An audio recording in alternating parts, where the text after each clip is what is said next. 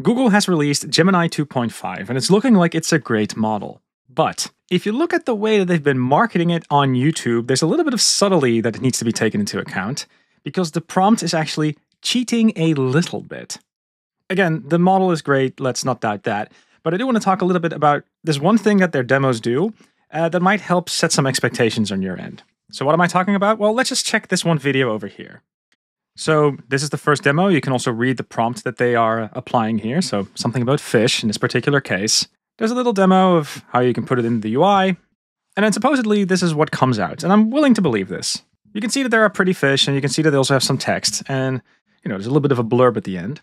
Just for good measure, let's do a second video. Let's go for this one. And this is one of those famous hexagon demos.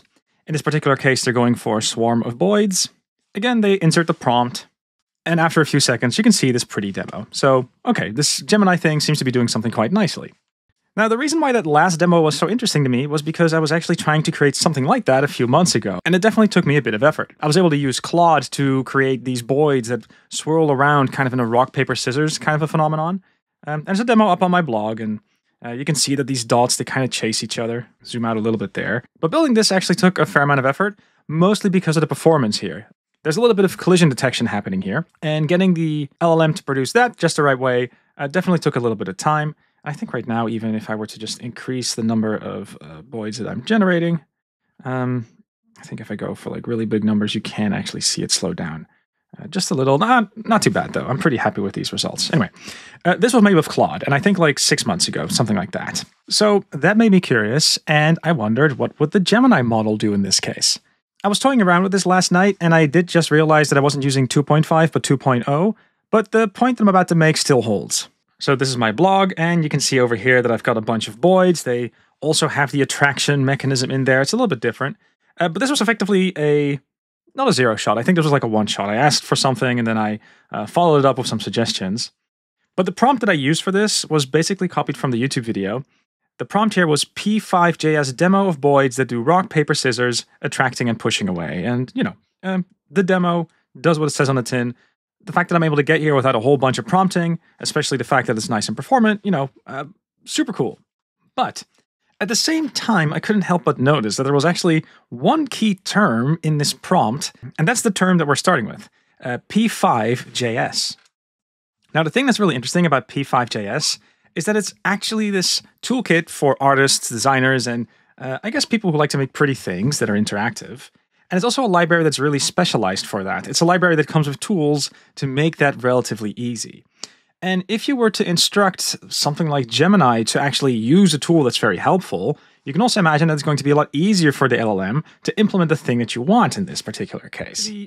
I can go to the example section, and here's an example of smoke particles, just to highlight a thing that it can do. And, I can move the smoke particles around, but okay, we are using a toolkit here that's very specialized to making these interactive things happen. So that got me thinking, right? What would happen to this demo if I remove that P5JS bit? If I were to do that, then would Gemini still be able to make something pretty and quickly?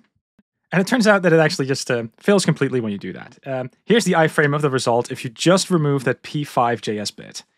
And yeah, I don't know exactly what it's doing. It's sort of moving around. It's jiggling and wiggling. And I've tried it a bunch of times with the same prompt, but in general, the image that I'm depicting here is fair in a sense of it really has a hard time coming up with a thing that's what I'm interested in if I don't add that one term. That P5JS bit is super important here.